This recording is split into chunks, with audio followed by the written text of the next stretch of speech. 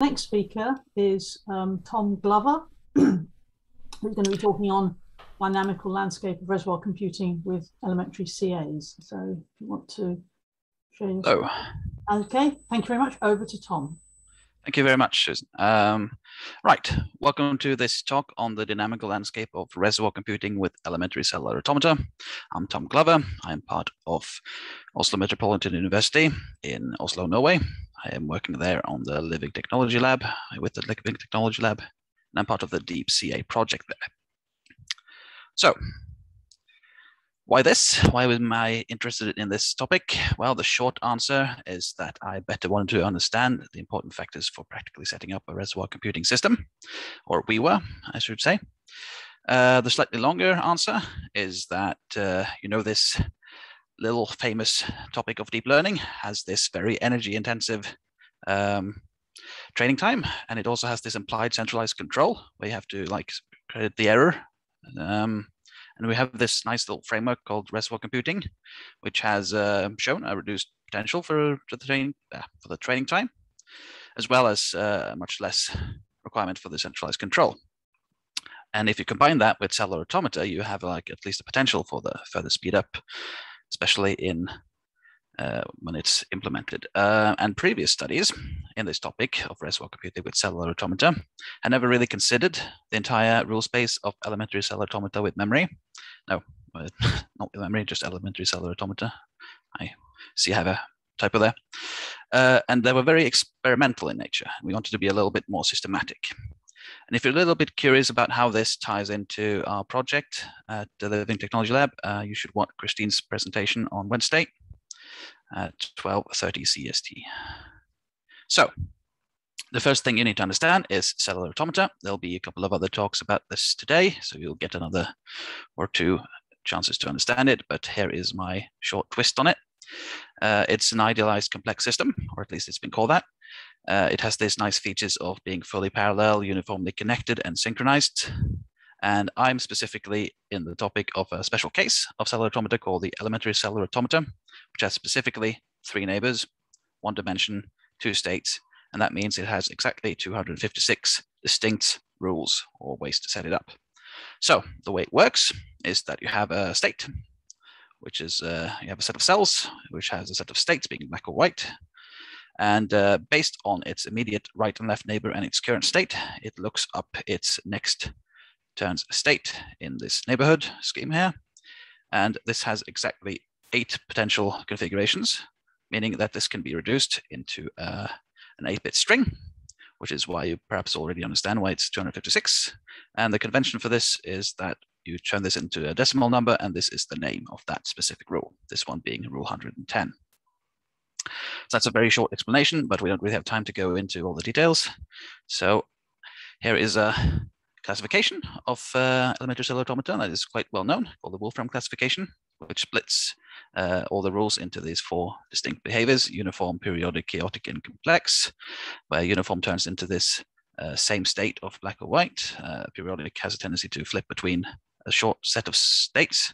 The chaotic one is really hard to predict, and the complex one is where you have these large structures which has trajectories that sort of transcend more states. But here is a slightly less known classification called elementary cellular automata with memory, which is in a way a build on the Wolfram classification, where this researcher tried to give elementary cellular automata a bit of a memory by making them, instead of just considering the previous state, also consider a set of previous states and collapsing those states using a memory function, which was in this case parity, majority, minority. So you collapse, like, for example, if you consider the last 3 states, you collapse them all using the majority function. If they all were black, then it's still black. If you did the minority function, they would turn white because that is the minority. And you collapse them and use the same transition table in the same rule. So the question here essentially asked was, does this then change the Wolfram classification of that specific rule? And he found that the rules could be classified in these 3 different ways: strong, moderate, or weak, which have been defined by me as strong being mostly memory functions change rules to another different class quite quickly, and the moderate one, you can transform to a different class, but also conserve the same original class, and the weak one don't transform at all. So the reason why I say defined by me is because this definition is slightly different than the original definition, because I found that the strong and weak one is flipped from the evidence, and you could see the reason for that in the paper if you're curious. So moving on just along here and trying to have like a really quick explanation of what reservoir computing is as well. And that is this nice little framework where you specifically only actually train the linear readout layer. So what does that mean in an example? Well, consider this little neural network here where you have some inputs that you randomly map into your reservoir or your hidden layer or your substrate, whatever you want. And this is randomly done. And inside this reservoir, there are random connections. But you can train the specific output layer by training this one, but it's very important that you do not train this central layer here. So I would explain this as being somewhat substrate agnostic, because people have used this framework on many different substrate, not just the recurrent neural networks as you see in this example. People have done it with a bucket of water where they take little droplets that drip on the surface of the water, creating waves, and they can take an image of the water and use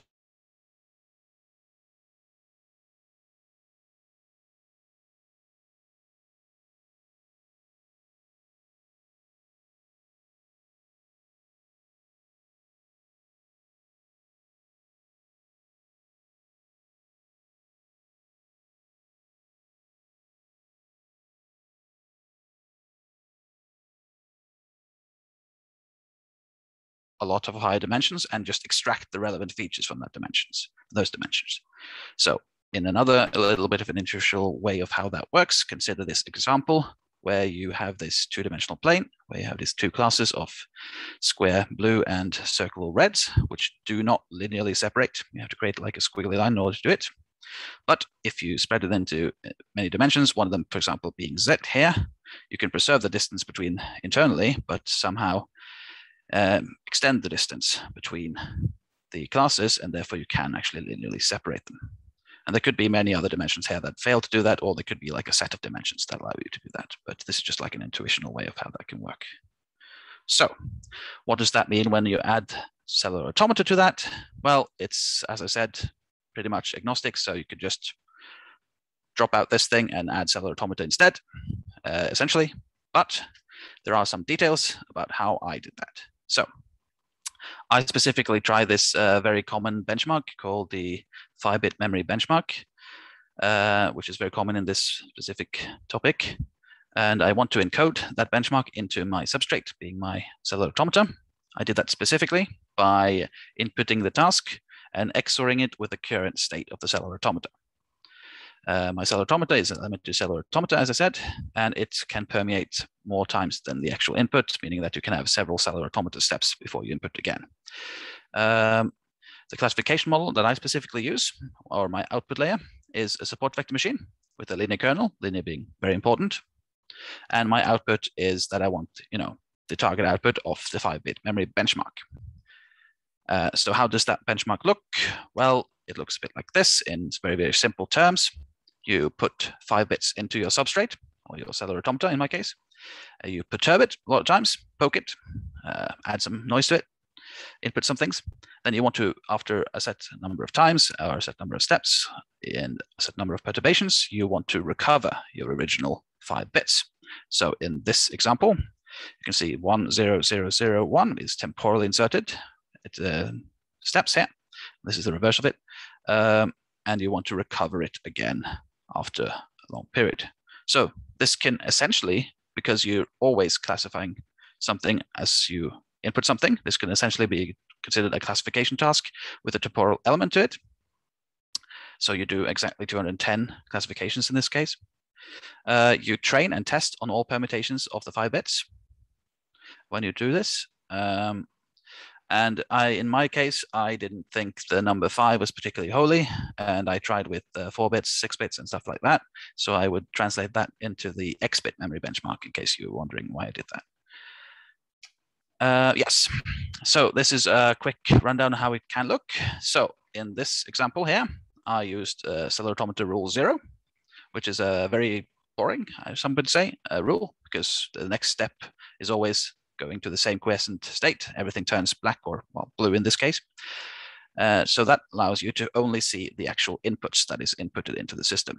So here you can see like an input channel of what is added into it. So it's a 10001, and then a lot of perturbations. Then you have the Q signal, and then you want to be able to predict again. So the important thing to note here is that you cannot really, send the entire thing into the support vector machine, because then you could just like look at the history. So I only take the last 4 steps to classify, put that into a support vector machine that makes a prediction, which in this case is wrong because rule 0 has a very poor memory capacity. So yeah, this is a very short, quick explanation of all the parameters in this experiment as well, or some of them actually. There's arguably more than this. So some of the ones that are relevant here is the redundancy level, which means if you might have already noticed that there are several places where you input, and this is redundantly done usually, defined by the R number. I also vary the number of bits I put into the system. I also vary which rules I use in the system. And I also have like a short experiment where I change the LD, which in my specific case, I do this with R equal 1, meaning the LD will actually just be the grid size. Yes. So I have 2 ways to measure the performance. The first one being a very conventional way that has been done on previous studies, where you just consider the perfect run, meaning that every single classification and every single permutation of your X bit has to be correctly classified, which is about 6,000 cases. And if a single one of those is wrong, you get a 0 credits. And if everything's correct, you get a 1. This was, this didn't really allow us to compare to all the rules, and it sort of doesn't give any partial credit. So we tried to invent a little bit of a different method to do that. So we just did the average classifications, but considering that there's a large set of the rules, a large set of the classifications that are exactly the same class, about 97% roughly, we decided to weight it from the max to the min in order to better view the difference. So we essentially zoom into the relevant bit of the score.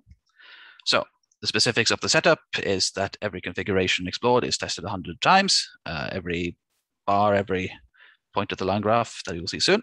I'm only presenting the minimum equivalence of elementary cellular automata, meaning the 88 rules that have is representing their own group. The full results can be found on GitHub. We actually also did find that some of the rules within the same group did not actually get the same performance, which was interesting to us. This is specifically built using scikit-learn for the support vector machine, and I used something called Dynamics for the cellular automata. So here are some graphs, my results, which might seem a little bit chaotic. I hope the physicists will forgive me for using that term, but there is some order here. So this is the rule on the bottom here, which rule is specifically, and you see the score. This is organized in the following way. First on the Wolfram classification. So first on class 1, but seeing as class 1 did not get any score, they just got flat zeros everywhere. They're essentially just filtered out.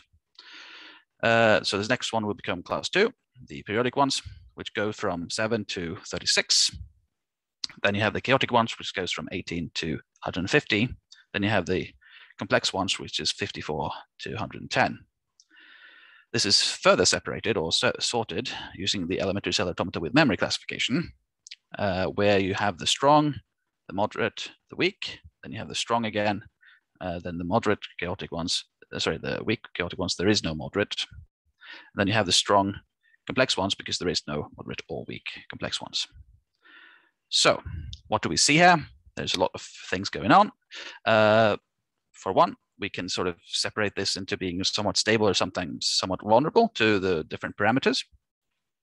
In this case, you can see some surprising results, to us at least, where you find that some rules have peaks on the exact level of redundancy. It's been previously explored that more redundancy is better because that essentially also increases your grid size, meaning you have more dimensions passed to the support vector machine, which is assumed to be better. But there seems to be some level of dynamics of how to exactly set it up for some rules. We could also find this peak seems to be existent in rules that are very heavily explored already, being around 4. Yeah. So there seems to be also some rules that need like a sufficient R to get any sufficient redundancy to get any results whatsoever, like these strong chaotic ones. And we already see a little bit of a correlation here with elementary cellular automata with memory. For example, the same example of these strong chaotic ones having the very similar behavior, very different compared to their weaker cousins. We could also see some example of what I've defined as cheating. For example, rule 204 here gets like a perfectly flat weighted average score. The reason for that is that this system has essentially two states, being the no output state and then the giving the 1 to 0 outputs. So it can actually know when the Q signal gets and perfectly detect that, but it cannot remember the input, meaning it can get a weighted average of about 50 because there are rules that can't even detect the Q signal, which is why you see this little flat thing here, because it can never memorize the actual input, at least for more than 1 bit. We also find some rules that highlight the sort of weakness of the weighted average here. For example, this rule 62, which gets a very high score, about 90, but get no perfect runs whatsoever. Yeah. So we tried some other things as well. We tried to make the task a lot harder and a lot easier by changing the number of bits we wanted to put into the system. So just to signify how much harder and how much easier the task becomes by changing this. So we test on all permutations of the bits, meaning that for 5, that is 32. For 4, that would be 16. So it halves every time. So there's half a number of classification that need to separate from each other for every decrease. So 3 bits should be a lot easier than 4 bits, but this is not the case for all the rules, or they at least show a very, very small difference. Some actually even show a preference. So like rule 5 and 1 here, which seems to find 3 easier than 4, which is perfectly natural, but they somehow again find 5 easier than 4, and 6 again harder, the same for rule 1. Now there is a difference when you add 3 bits with 4 bits. It's the string that you input is slightly longer, so the test becomes slightly longer with an increased bit. There could be a specific vulnerability here to the exact length of the experiment. Could also be that the exact length of how you input and how the rule behaves means that you effectively delete the previous input or not, depending on how many bits. So we already see a little bit of a separation here in behavior between the chaotic and complex and the periodic rules, the chaotic and complex being here. They have a lot more vulnerability to having the task being coming from very easy to very hard. We also see some peaks here. And let's look at the perfect runs as well. We see the same stuff here, but we can't see the very dynamic ones, but we still see some peaks and preferences. We're still seeing some correlation here with elementary cellular automata with memory. And we also found these rules that surprised us a bit because they found 3 bits, like got a okay score on that, but somehow managed to, even when we increased that to 8 bits, not really get a very big difference in performance. The reason for that then would have to be that there is only a stochastic element left in how you specifically the positions of where you input your input streams. 5 minutes. And this, sorry?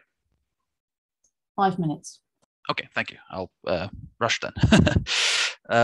Yes, so this is specifically vulnerable to where you exactly put your inputs then, meaning that there is some sort of different in how easy a task is based on where exactly you put your inputs into the cellular automata, because that's the only stochastic difference between success or a failure here.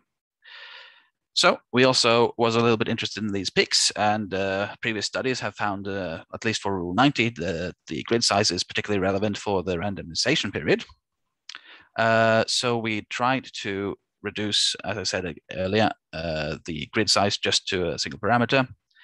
And we tried rules that could solve this problem with just a single level of redundancy and just vary the grid size, which in this case is equal to the LD. So we did that for rule 90, 60, 170, and 10. And we can see this quite extreme difference in performance based on very, very small differences in the grid size. So rule 90 is the example here. Gets the absolute worst score, the same score as rule 0 would have gotten, with 39 and gets a pretty good score with 40. Meaning that it's extremely vulnerable to the exact setup. We also see that this actually reversely correlates to the randomization period, which was a bit surprising because we thought that more randomization would mean more separation, but it probably means that it over-separates in this case, is what I believe at least. We also see that this is not so true for the more boring rules, like rule 170, which is just a left shift operator, essentially. So this is less vulnerable to that, which is expected. But these rule 1960s are the ones that are usually very popularly tried in this sort of field of reservoir computing with cellular automata. So this means that there is some relevance. We also find this pattern of odd versus even, where odd numbers perform very poorly and even numbers perform very well for these two rules. So, some conclusions. We find that elementary cellular automata with memory and Wolfram classification correlates a bit with behavior. We find these rules that have been previously studied have a very high sensitivity to the grid size. We find that additive cellular automata performs quite well. This includes rule 170. We find a very surprising level of dynamics that was higher than we expected. So what will we do in the future? Well, we haven't really explored all the parameters yet. So we'll do those. We also fully acknowledge that the 5-bit memory benchmark is just like a measure of memory. It's not really the full spectrum of computation. So we want to do other benchmarks, specifically things that would require transformation or manipulation of the input. And we saw this example that there are some rules that have very, very vulnerability to the exact mapping. That would mean that there are good and bad mappings, at least for those rules. So some way to evolve those different mappings could be useful. So this has been the topic of my talk. There's no time to explain, just follow me. So maybe there are some questions. Thank you, and I'll provide the virtual applause. Do we have any questions, please? Oh, that was an applause hand, not a question hand. Okay. Any questions? I actually have a question. I might have missed it because I was checking the time and so on. When you put the bits in, are they consecutive bits going in, or are they spread out across a large cellular automaton?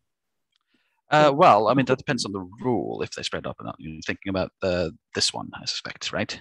Yes, so they seem to be quite spread out across the width of the CA. Yeah, if you use like a different rule, like rule 90, which I did in this example, it would spread out, right? But because I used rule 0, they just immediately just get deleted, right? Yeah, no, sorry, what I'm not expressing myself well. You've got a quite wide cellular automaton and you're putting 5 bits into it. Are those 5 bits next to one another in the line, or are they? Yes, I see. So they're actually temporally inserted. So they're inserted one at a time, and then you have like 1, and then you do 2 cellular automata steps and insert it again. Okay. Sorry, I misunderstood. Yes. Yes, it would seem logical to do it like that, but we're specifically doing this temporally. Right. Okay.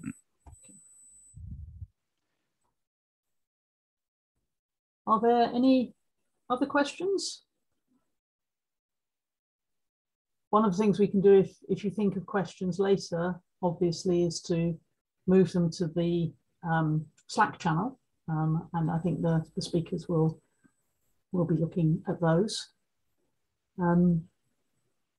So one of the things here is if you want to, so you've got a kind of a 1-bit input into this.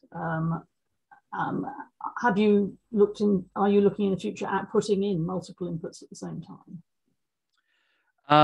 Right. So not yet. We want to do like different things, just exact benchmark, of course, and some of them will be like that, right? Because that is like a future work. But we are technically inserting more because we're doing it redundantly. But you know, yeah. Thanks. So Georg. Yeah, hi. I have a question. What are the scenarios where you think that this kind of reservoir is really, really helpful, right? So this, when do you want to use the particular computation capabilities of the CA somehow? What are your thoughts? Well, that's a long answer, I would guess. But